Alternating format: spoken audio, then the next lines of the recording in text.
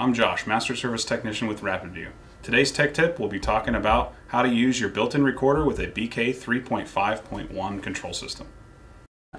For the tech tip today, I have set up an Orion Camera T66 tractor, a KT180 reel, and a BK 3.5.1 control unit. To use the built-in recorder on the BK 3.5.1, you need to have a 2 GB SD card. Insert the SD card on the left-hand side of your monitor in the SD card slot. Down at the bottom left of your monitor, the status and memory lights indicate the status of your recording unit. Once I've inserted the SD card into the control unit, I want to make sure that I'm on the correct video input to record on. So I press and hold the black record button on the left-hand side of the monitor, and the main menu for the video recorder displays. If this menu doesn't display, you're not on the correct video signal, and you need to press the up button on the right-hand side of the monitor to change your video inputs.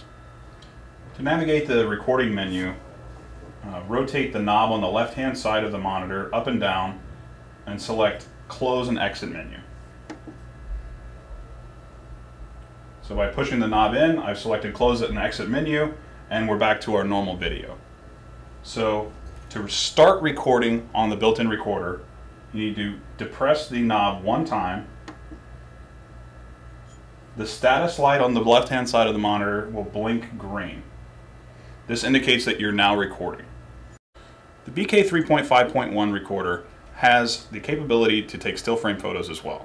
If you're not recording, or if you're in the middle of recording and paused, anytime that you turn the knob down, you'll take a still frame photo.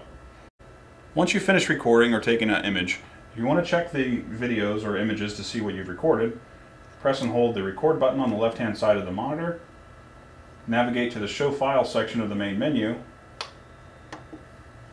Here you can see I've done one recording and several images that I've taken. Select my recording, and there you have it. Thanks for watching today's tech tip. If you have any questions or comments about today's tech tip, or would like to leave a suggestion for future tech tips, please send an email to info@rapidview.com or call 1-800-656-EBOK. Thanks for watching.